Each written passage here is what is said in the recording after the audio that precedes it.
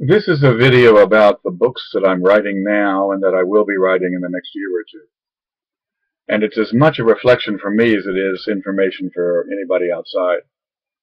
Right now I'm writing Your Door to Innovation, 100 Models of Innovation, sort of the companion volume to Are You Creative? 60 Models of Creativity. The 100 Models of Innovation are really take your breath away, at least in terms of the other people that I've shown it to who are in industry. They have a freshness to them and an absurdity to them and a simplicity to them and a mundanity to them that indicates a totally fresh view of the world, which is really, really flattering to me because that was my dream, and I had no hope of really getting out of my own boringness enough in the world's media enough, which I read too much of, to have anything fresh to say. And so the fact that other people who are customers of this information see it as fresh, and you can see the vitality as they express to me what they got out of the chapter I gave them or the material they heard. That's great. That's thrilling stuff. And then the other book I'm working on is Your Door to Culture Power and 100 Tools for Handling Culture. And this is a write-up of the culture course that I started at the University of Chicago and taught at Kansai Gaidai, taught at Kansai Gakuin, and now I've worked on it here at KO, and I'll be doing a version in China in 2013. And it's really fine. It's not everything, and there's great stuff by other people that's not in it. But in terms of what it intends to do, it does what it intends to do extremely well. And it changes drastically the people's ability to do things with culture and build culture and modify culture who take the course. So it's empowering to people. And their attitude is totally revolutionized, and their power to get things done is greatly increased by it, and that's my dream too. So those are working, and quite comfortable about those. I'm not sure what to do next after those two. I'll probably finish both of them by December. So I've got up here on the wall for me to remember 250, 420 natural selection dynamics and 420 Silicon Valley Tech Venture dynamics, which are really writing up interviews of top biologists for the natural selection stuff and interviews of 150 Silicon Valley founders for the other stuff. The models for those books are done, so writing them would be quite easily. I just go box by box and explain what's there. And the flow among the dynamics is quite breathtaking in that a lot of common thinking about both topics turns out not to be true. So these are very edifying for people who have not read them before. I'm reading a book called Founders of the Game Founders, or Founders at Work Gaming. And it's quite to overlap with the Silicon Valley founders' work. And indeed, I think it's inspired by the woman who wrote that book. So those two might be next. They would be fast and easy to do. A book on design. I've outlined a huge, good outline. And it's based on my TCME presentation in Karlsruhe, Germany this year, and my PEN presentation in Australia this year, and my DRS workshops in Australia this year. So I think that would be a quite good one to work on next year. And then 48 genres of systems design. I really ought to do that before I forget it because it's so complicated and so revolutionary. Most colleges, like MIT's SDM and KL's SDM, teach one of those 48 genres of system design. And many of the faculty have never even thought about or heard of the others. And certainly don't have any inkling into what the systems approaches are in the others. And so taking the concept of system away from Jay Forrester and Peter Singhi and Stella and Dynamo and second order differential equation solvers and putting it into a more scientific context certainly needs intellectually to be done. And maybe people 100 years from now would see this as a tremendous book that changed the field. Then there's a book called Saving Saviors, which is about how there's great value in most religious practices and mostly evil in most religious belief systems. And so we can extract the value without the evil if we know how to see the difference. And it handles for educated people the paradox of hating religion and liking religion at the same time. And that's because in most religious practices are really great practical value for every kind of person alive. And in most religious belief systems is great, great evil and the excuse for mass murder, and which intelligent people throughout history have wanted to avoid it. So getting a framework that tells us where to look for the value and where to look for the junk to get rid of is really quite useful, especially for younger rising generations. Then there are 64 things that engineers lack and 64 things that MBAs lack. And I'm thinking of that as one book about the reason that professions are the hiding place for evil in our time. Sort of a methodological treatment of the same point that Hannah Arendt treated in her book Eichmann in Jerusalem, trying to explain McNamara, Harvard, Kennedy, 800 GREs, Vietnam, failure of elites in our time. I have to be guided, and I've got some other books, 64 Sources of Entrepreneurship,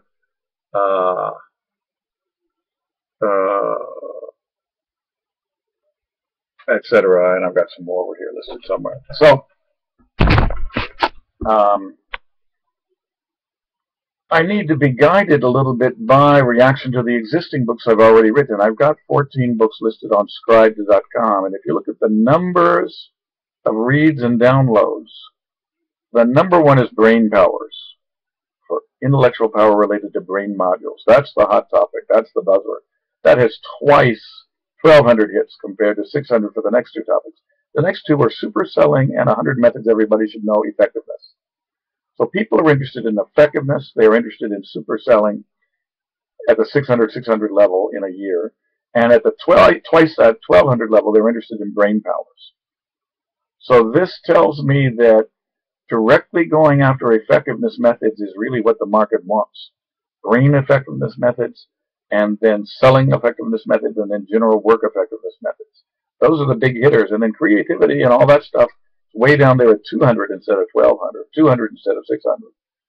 So the market there appears to be a third of the sales and effectiveness methods market, and a sixth of the brain powers, brain effectiveness market. And then if that guides what I write next, then I will be inventing a whole lot of new methods over the next year and assemble my reading for that. Now, my reading, I've got story science and narrative methods as a book to do an outline for it. Don't yet have an outline for it.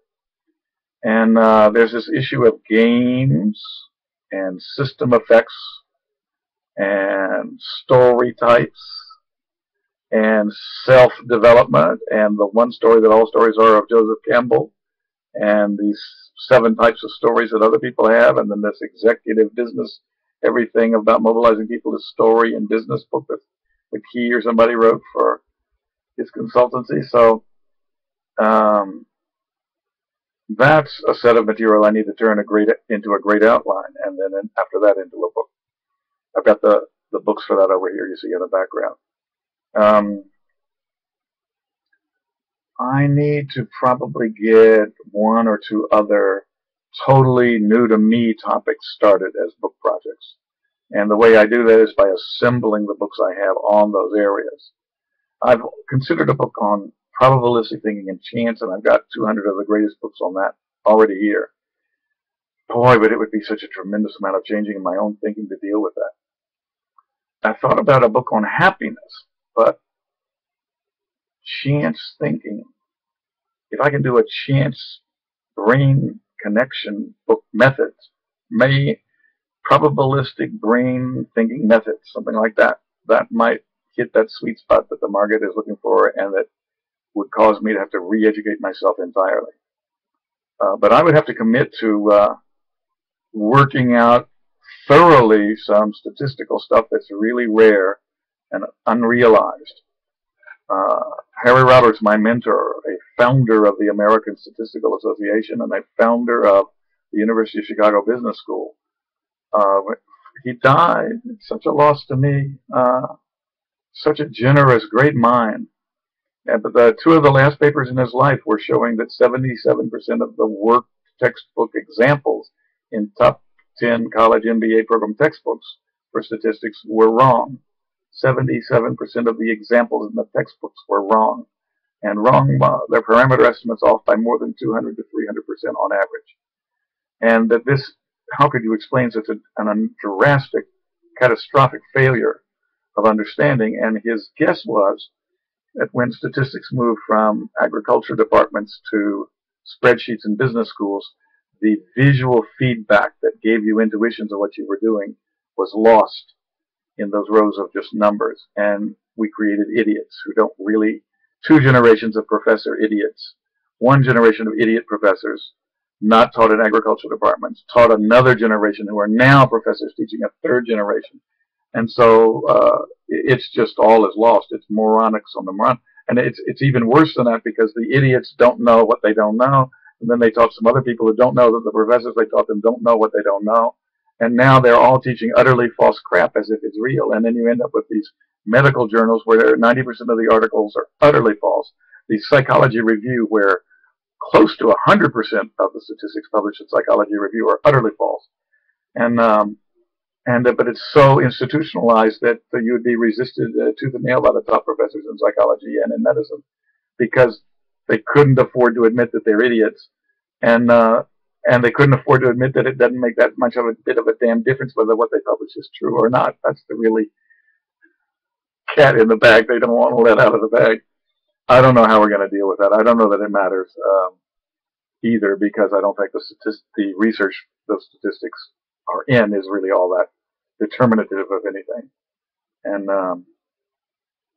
but that would be a terrifically hard book for me to deal with, and there's huge paradigm-shaking things at the foundations of all of academia, but I'm not interested in shaking the foundations of academia at all. I would rather leave them ineffective and let their lack of popularity self-extinguish them without me having to do any work at all. And I think the web is finally going to provide people with new publication editors that assemble and map the web for people and guide them to where to get things and get things for them and rewrite them and repackage them. You know, information reduction, which is what a book is not going to go away with the web. There's just this gap period where people who used to go information reduction from books. What is information reduction? I think people need to understand that. Information reduction is if you think that Richard Green reads better than you do, and if you think Richard Green reads better than almost any human being alive, and then if you buy a book by Richard Green on models of creativity, you can trust that reading 1,000 pages of that book on models of creativity by Richard Green is going to cover all of the essential points in 2,000 other books on creativity. You won't miss a thing from those other books except the entertainment and the fluff. That all the essential ideas will be captured in his book in a coherent framework where they reinforce each other. Now that's the trust you have to have of your personally chosen information reducer. You have to say, this guy's mind and this guy's use of language and this guy's nastiness of disposition and skepticism about the value of popular crap and the ability to poke holes in the pomposities of other people, that all these aspects of this guy are such that if he reads a book and tells me there are 3 good ideas in the book, and he reads another book and tells me there's 600 good ideas in this book, I really can trust him. He's really, in general, quite better at this than I am, and he's going to save me having to read 200 books or 2,000 books when I read one of his. So that's what we all mean when we buy a book for information reduction. We mean that we can read one book that of 200 or 2,000 pages that saves us from having to read 200 books of 10,000 pages or 100,000 pages. So information reduction is an extraordinarily valuable intellectual function. It's a major kind of mental productivity. And The web is going to need it because it's this giant bushy thing, exponentially getting more bushy, and it's getting harder and harder to find what you need. The search engines are not doing a good job. And there are many, many searches where you just give up because Google generates nothing that's useful. Bing generates nothing that's useful. And you just give up. There's no way these dumb search engines can find what I want. This happens to me every single day. I wanted these bar ends, they're called, on bicycle handlebars that make bicycle handlebars higher or wider for you. And I wanted a particular type of bar end. And I couldn't find them in English. I couldn't find them in Japanese. I couldn't find them anywhere in the world. I know they're there. They're not on Amazon. They're not on Rakuten.